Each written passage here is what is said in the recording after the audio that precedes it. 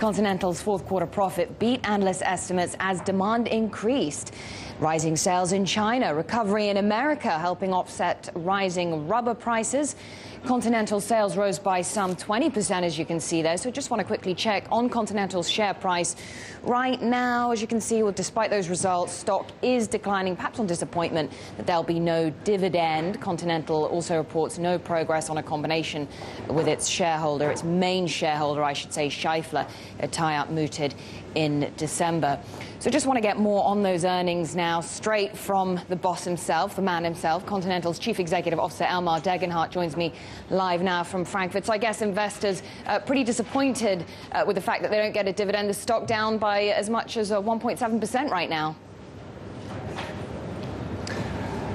I believe that we have achieved a very good result in 2010. We grew by nearly 30%, coming from 20 billion to 26 billion. This is quite an achievement, and we did this by improving our performance. The adjusted EBIT figure is now at 9.7%. So compared to our competition, we believe this is a very good result. We have very good projections. We believe that we can grow by another 10% this year. Well, let me ask you about that, because outperforming the market. You've been reaping the benefits of growth in emerging economies like China and Brazil. You've even enjoyed the benefits of a rebound in the U.S. market as well. Do you expect this to continue in the coming year?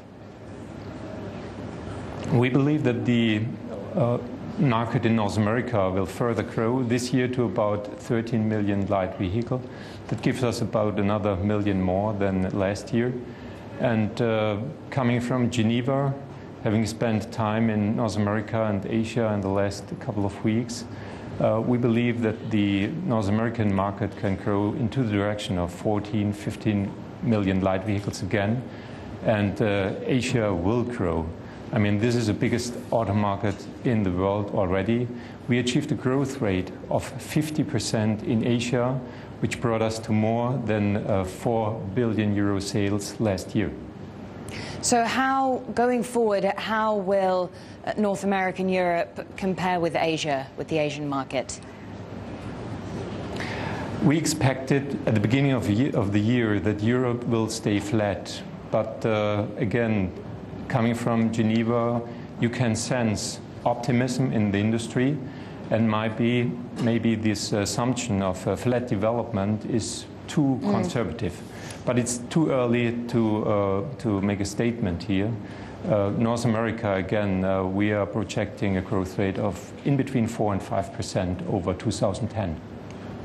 Are you still cautious about the second half of this year? I mean, Europe is your biggest market, I understand, because of risks stemming from the European sovereign debt crisis? That's part of the picture, but if we see the latest development in Northern Africa, developments and changes are happening faster than ever in the world. So we can have a good feeling what will happen in the next 3, 4, 5 months, but we are somehow cautious what will happen throughout the end of the year. And you mentioned the unrest in North Africa and the Middle East, and of course we've seen commodity prices surging, oil, steel prices. How is that affecting your operations? Oil prices has an impact to our operations, but we are much more concerned if it comes down to natural rubber prices. They're more or less exploded in the last 1.5 to 2 years. We are at rates of $5.50 per kilogram natural rubber currently. And if the price would stay at this level, that would give us a cross penalty, a cross burden, which we have to deal with this year of some 700 million euro, which is quite a lot. So you're worried about what could happen should rubber and other commodity prices rise? We are prepared to handle the 700 million. That's why we made the statement that we believe that we can stay at the same margin level than 2010, despite these higher burdens. But we need to increase prices in the market, as well as we have to increase efficiencies in our own production. Yeah, you know, it's good to get your thoughts on a range of things. Elmar Degenhart, Chairman, CEO of Continental. That is, of course, Europe's second largest tyre maker. Thank you.